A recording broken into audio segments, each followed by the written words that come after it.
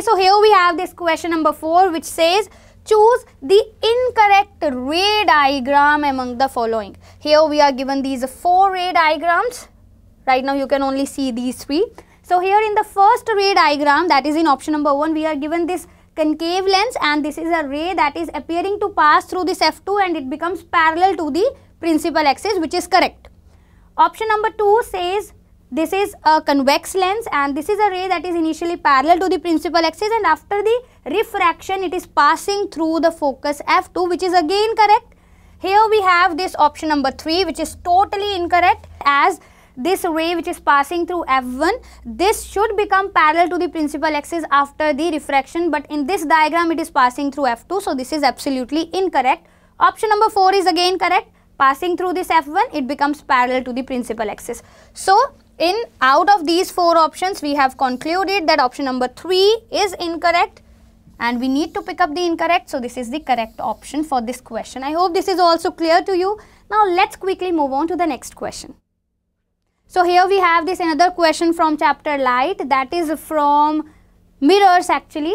This says a thin bar of length f is placed horizontally along the principal axis of a concave mirror of focal length f in such a way that the center of the bar coincides with the center of curvature of the mirror. We need to find out the length of image of the bar will be.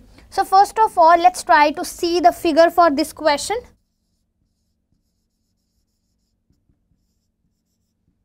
So here, as per this question, we have a concave mirror. Let us suppose this is a pole, this is the focus, and this is the center of curvature. Now as per this question, I can say that a bar is placed.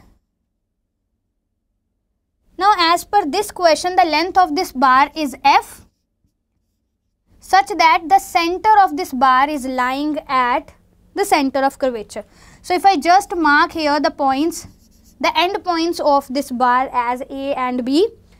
Now this is at the center. So what is going to be this length? That is going to be f by 2, and this is also going to be f by 2.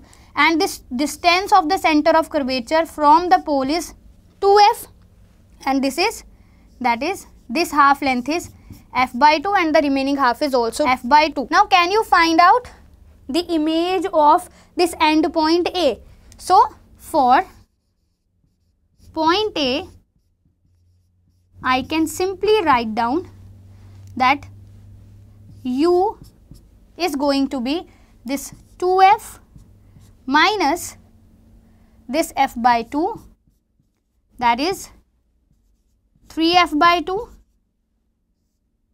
So by applying the mirror formula, that is 1 by f is equal to 1 by v plus 1 by u. If I just substitute the values, this is a concave mirror. So the focal length will be negative. 1 by v is minus, because we are going to measure this distance opposite to the direction of the incident light. So this will be 2 by 3f. This 1 by v will be equal to minus 1 by f plus 2 by 3f. I can take the LCM as 3f. In the numerator, there will be 3 plus 2, that is 1 by 3f, minus 1 by 3f actually. So v will come out to be minus 3f. I can just put it in the separate box. Now for end B, if I try to calculate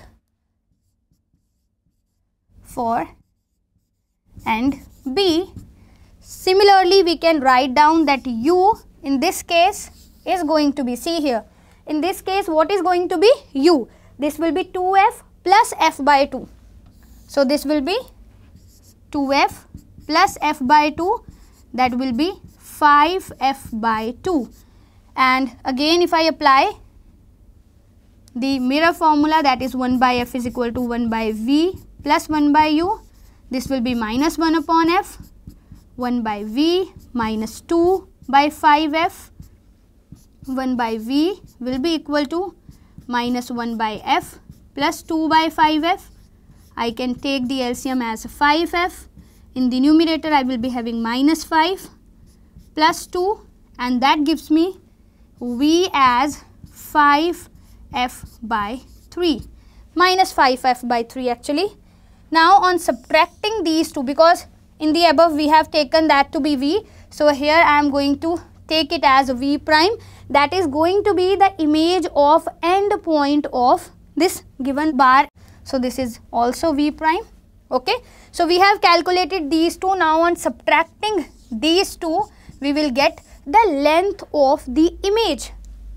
So on subtracting these two, what I am going to get? V minus V prime will be minus 3f plus 5f by 3, and that gives me minus 9f plus 5f by 3, that is minus 4f by 3. So here, by having a look at the options, we can clearly see that option number 1 is the correct option. So I can put it into the separate box. I hope this question is also very clear to you. Now let's move on to the solution for the next question. So here we have this another question, question number 6, which is from work and energy. This says the amount of work done on an object when a constant force of 1 by 10 Newton displaces it by 10 centimeter along the line of action of force. So it is simply based on the formula for the work done, that is F into S.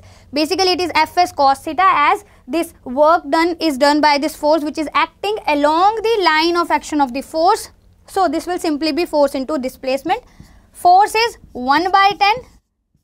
What is the displacement? That is 10 centimeter. So this will be 10 by 100 meter, and that gives you 1 by 100 joule as the work done. So you can clearly see here that option number 4 is the correct option.